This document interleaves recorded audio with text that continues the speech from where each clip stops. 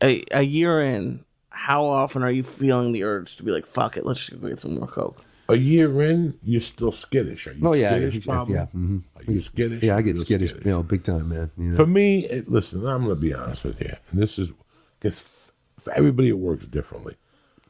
Do I believe in the 12-step program? I fucking do 100%. Right, absolutely. Whether it's food, whether it's gambling, whether it's, you know why? Because you get to be around people who have the same problems as you and they have the answers to your questions. One of those one of those meetings, it's going to get something. Have the answer to your questions. Trust me. I went to 1,000 of those meetings that I didn't want to go to. Right. And if I tell you that sometimes I was bored, that's the truth. But I got to tell you that sometimes I took some great info out there. Yeah. First of all, I stopped feeling pity for myself because even though I was homeless, this motherfucker lost an eyeball. You know, he did so much coke, his fucking nose collapsed. Oh, God. You know, Septum gone, man. So when you go there, you know, you playing a kazoo right through his. I remember septum. one time when I went to one of the first times I went to Weight Watchers. Right. The girl said to me, she goes, "If you think these are bad in Hollywood, go to the control groups, they call them, or something." Yeah, women's it was like group. a Wednesday night. It wasn't a women's group. It was like a Weight Watchers group. Right. Fucking, I went down there, and I was the fattest guy in the room, and I felt good when I left because I heard people crying. And I could tell that these people go home at night and eat a whole bag of cookies. Oh, yeah. Like, they're crying even though they go home. I don't know what we're doing. You know what you're fucking doing. Right. You're going home at night, you're eating a whole box of fucking donuts. That's what you're doing, you know? And you know, so going to a 12-step, I think, is great for anybody. It wasn't going to work for me. Like, I knew I wasn't going to go to the meetings. I knew that one day I'm going to get up and go, fuck all you motherfuckers. You know? I just worked the 12 steps without going to meetings. I did the evaluation. I did step 4. Right. I did all those things, you know. I gave myself up to a higher God. You know, once I started doing those things, I started doing those things in my life. I took those 12 steps and I worked them in different aspects of my life. Again, you can't apologize to everybody. Right. But you got to apologize to most people. And they'll take your apology. And that takes a ton of weight off your shoulders. Yeah, big time. You know. Yep. You know, I called all those club owners that are probably still waiting for me at the airport. Yeah, it's keep the club open till 9. Tell them that the show's you can take my week's pay, man. You just pay me. It was just crazy. I remember guys going, "So are you gonna be here or not?" And I would be playing with them at this point. Yeah. My plane's coming at 8:40. All right, we'll push the show back till 9. Oh God! Just cancel. You can't be this dumb. Once the guy's not there at 4, cancel. Right. But go. Tomorrow night, sorry people, we'll give you a 15 back. We'll give you a coupon off to come see Ralph Carey play the drums or whatever the fuck it is. How long did it take you to earn that trust back for some of those clubs? 50% of those clubs aren't even around. Oh, okay. Right. Okay.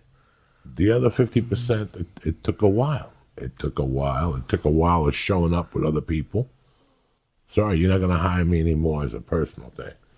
But if I see Pablo's down there, I'll come down, and when Pablo's there, I won't drink. I'll do 20 minutes for Pablo, and I'll get in my car and go home. And then it took about 2 years, and then the guy from Dan, from the Improv, called me like in 2009. Right.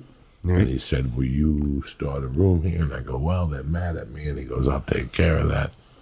And the rest is history. There was never a problem there anymore once I got off the coke. It's crazy how like something that's so like just a night can like fuck up years of your life. Yeah, well, yeah, it's heavy stuff sometimes. Those nights, you know, could be a manager just starting and he's giving out refunds. You know, he doesn't like that too much. And yeah, it's just your word and your promises you make to these guys. Just about, you know, I'm going to be right there, and then you don't show up. Yeah, it gets. And we do a tough job. I'm not patting myself in the back, breaking my hand to pat myself in the back, but we go to a place that's called The Road.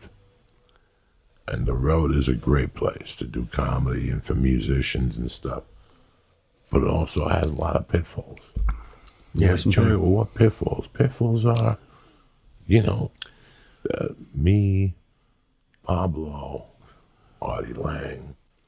Once the word gets out that you party, people come to those shows with the intention You can say anything of you party. on the radio. You can just say, "Get some Theranol." Yeah, We'll have it. yeah. Yeah. You know, I've had people say to me, I've been on the road for 20 years, and not one time have I gotten coke. Talk about it on the radio. Yeah. I haven't done coke in 4 days, but I'm ready to rock, and everybody will laugh and giggle.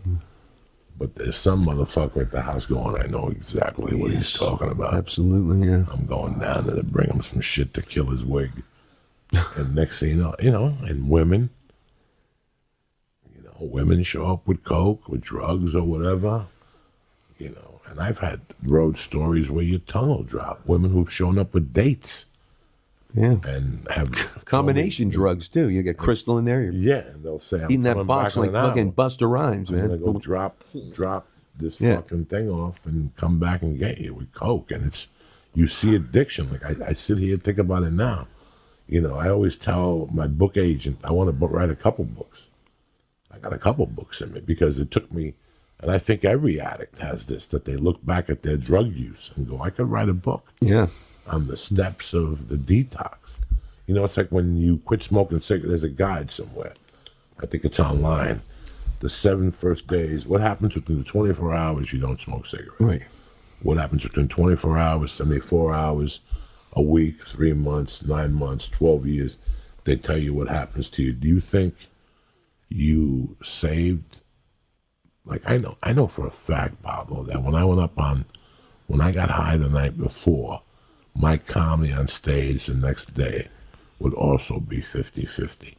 I felt disconnected. Yeah, it does take it away sometimes, man. It's kind of spooky. You try to think about it, and then it would take it away just when I would get on stage, and then I get it back. But yeah, I started finding out that I couldn't, stay. I couldn't last too long, man. I was to do like 20 minutes, when I was supposed to do a half hour or whatever. But it's just good God, man, and forgetting a lot of things. Did you ever get high and go on stage? Oh, many times. The night before? Oh, yeah, many times. I had good sets, but, did I have a good set? Sometimes I just go up there and just tell the jokes real quick, jump into topic, spin it around, get an idea, write it down. So I had other friends that were doing it too with me, on the road. And, it'd be like we'd challenge each other, but then we'd drink.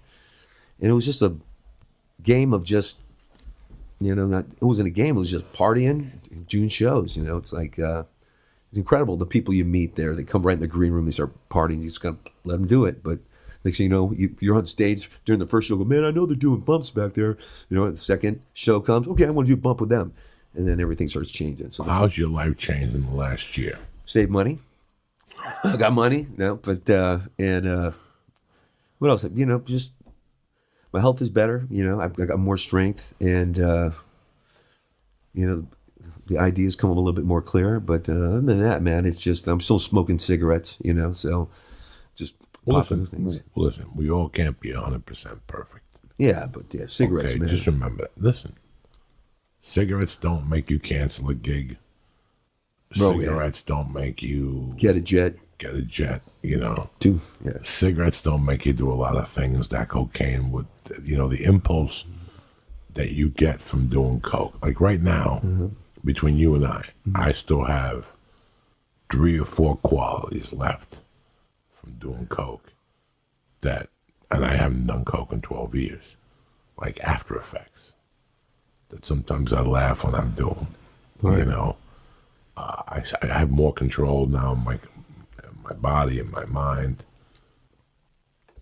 I see sometimes that you have still after effects. Like there's still some residue, not with your speech, but with with my speech. My speech, I find myself, But I was always like that since I was 3rd grade. But it's I have noticed that I still haven't articulated some of my language. No, it takes time. Yeah, I know that sometimes with your speech and with your, I have the same thing, the same little manic presence that you have, because I noticed it. The people go, you're making people nervous. I go, man, I'm feeling good right now. I'm adrenalized, but Yeah, Cool. no, it takes a while to lose all those. Oh, absolutely. But listen, man, I'm happy you're putting it together. That's Oh, what I thanks, want. man. You know, there's a lot of people that listen to these podcasts and they get different things from them. You know, I think this is the one that hits home the hardest with this podcast. Is when people come on here Right. and share their struggles, to let people know that we put our pants on one leg at a time.